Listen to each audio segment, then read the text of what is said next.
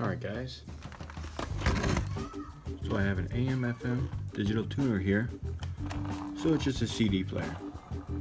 It's not a DVD player, just plays CDs. For some of you 90s kids, you might look at this and say, yeah! For everyone that is from 2000s, they're like, what is this thing? So CD players, just in the back you can see it's got a cooler in here, which means the board is probably protected and it's probably a good looking board. So I'm going to take this apart and see what's inside of it and let you guys know what I find.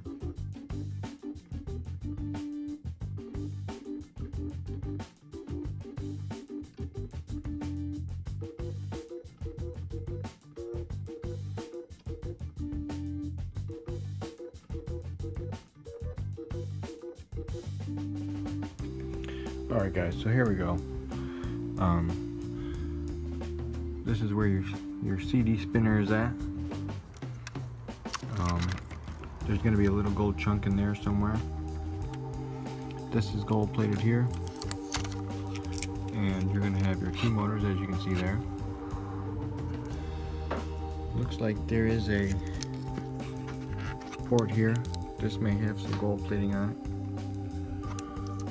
In here, check out that big motor. I've never taken one of these apart, so I'm kind of new to this because I've never done a CD player before by itself. I've done radios that had CD players in it, but it was completely different. So that is a absolutely huge motor. Tons of wire. Seems like it's got some spools of copper here.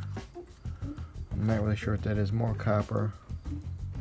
It's kind of a basic board, guys, but you know, you're gonna get your aluminum. Two aluminum heat sinks. What I would say is probably the best part of this is this motor. It didn't really take me too long to do. It was just a couple of screws. This here as well. There's kind of a cool little function here. You know, if you were to salvage these parts here, you know, pulley systems and motors and stuff like that, to some people are useful. But that's pretty much it, guys. One big motor, tons of wire, some aluminum. So I hope you guys enjoyed this quick little scrap out. I will be recycling the recycle parts, and the boards pretty much to me are just trash. So I hope you guys enjoyed this little scrap out. If you did, please leave me a like. If you have something else to add, please leave me a comment down in the comment section.